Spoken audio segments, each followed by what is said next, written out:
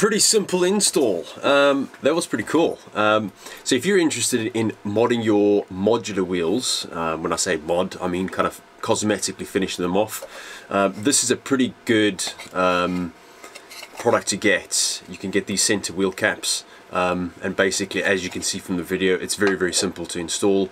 You just need a 5mm drill bit in my case, because I had M6 bolts. These are Allen key bolts.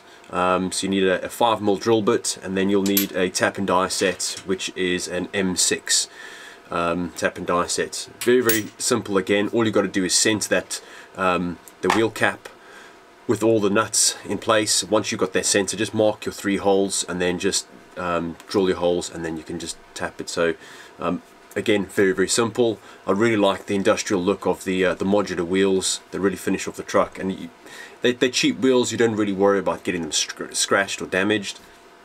And I thought that was a really nice sort of finishing off product to have that on there. I mean, you can spray the hubs black kind of to blend everything in, but I thought this would be quite a nice finish, and I've always liked the look of these. So a really helpful chap from all the way from Victoria, Australia, helped me acquire these. So thank you very much, Dudley. I really appreciate it.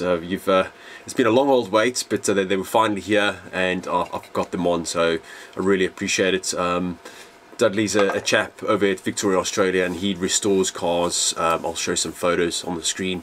Very impressive stuff. He's got some really good work behind him there, so thank you, sir. You're doing a fantastic job. Thank you very much. I really appreciate it. So yeah, I mean, pretty much that's as simple as you can get. You can get other center caps on the market, which basically just slide into the wheel. Those are pretty simple to install, but like I said, these are very different look. Something you don't see every day, and as you can see from a lot of my videos and a lot of the stuff I do to the truck, it's a lot of stuff you don't really see. It's very unique, it's very custom, and I kind of like that style, and that's what we're all about, is you know, getting your hands on things and putting your own touch and your own flavor on your truck. So yeah, hope you liked the video. If you do, please hit that thumbs up, it really helps us, and if you haven't already done so, please consider subscribing.